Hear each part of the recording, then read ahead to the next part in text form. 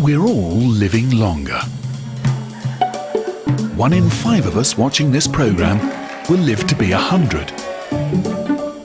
And at least one baby born this year will likely reach 150. I love growing old. There's things I can do now that I never did before. I don't feel any different to what I did as a child. So what we think of as old is changing. I still feel sick. I still have ladies after me. Let's face it, it's only now that I'm doing what I've ever really wanted to do.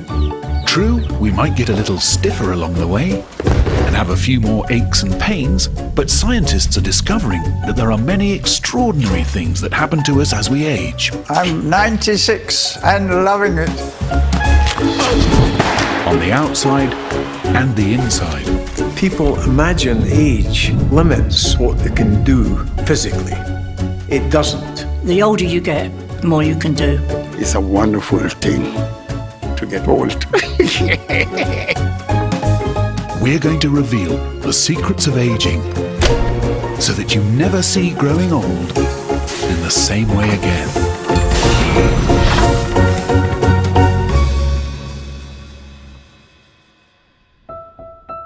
You may have heard that 80 is the new 60. But if that's the case, exactly how old is old? I know everybody tells me I'm old, but I don't feel it. I think that I am a perfectly normal 96-year-old. I don't feel like I'm even getting older. So is it the moment our hair turns grey?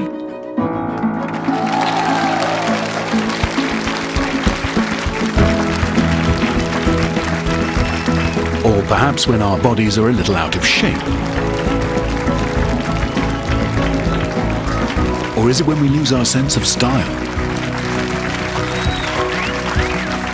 Well, nobody can quite put their finger on it. Because the changes that are supposed to show we're growing old don't tell the whole truth. I don't know what 87 feels like for other people, and for myself, I don't notice it. There's no escaping the fact that our skin will begin to look a little more weathered.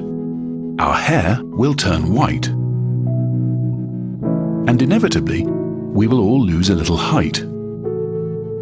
Yet while we're often told that we can be as young as we feel, science is now proving that this